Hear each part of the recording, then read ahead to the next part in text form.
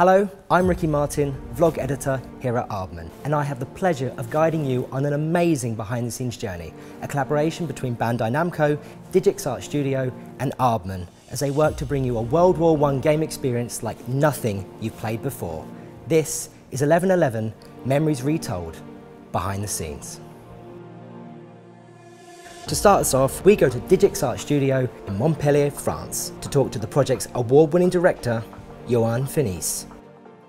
Hi, I'm Johan Finis, the game director of 11/11 Memories Retold. The idea behind 11/11 emerged from the encounter with the Aardman team in Paris at a Games for Change festival in 2016.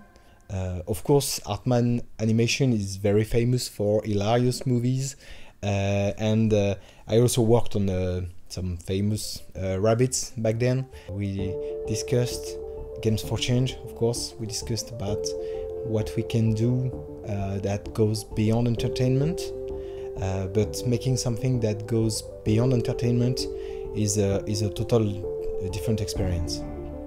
11/11 is about peace, not about war. This is not an educational game in any way. It's still a video game.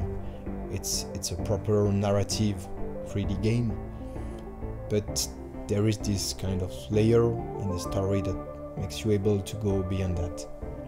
It's about those little moments of humanity between the two sides. You can guess that while looking at the logo itself. It has a lot of symbolism and meaning into that logo.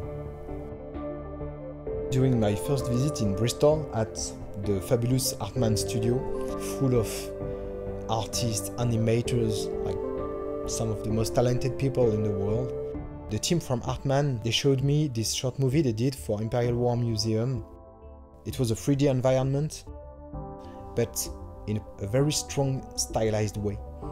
That was fantastic. It was a 3D painting and it acted like a trigger. This short movie became quickly a key reference for us to establish the art direction of the project. Then later on, one day I received in my mailbox the first sketches for 11/11, and that was a revelation. Like, there was no dialogue, there was no music, and the emotion was there. And this fusion of making games and the knowledge of animated movies is very powerful. We discussed a lot about what could be this game, the look, the story, the characters. We discovered we have the same heritage of World War I. Both nations were involved into that massive war that changed the world.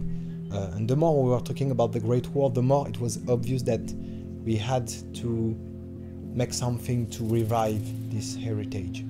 This event is not far from us. It's just 100 years ago. It's 3 generations.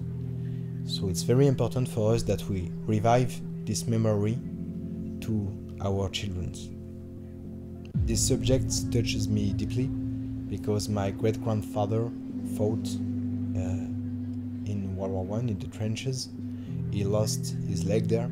He lost also his brother there. And this is something that roots the story very deep.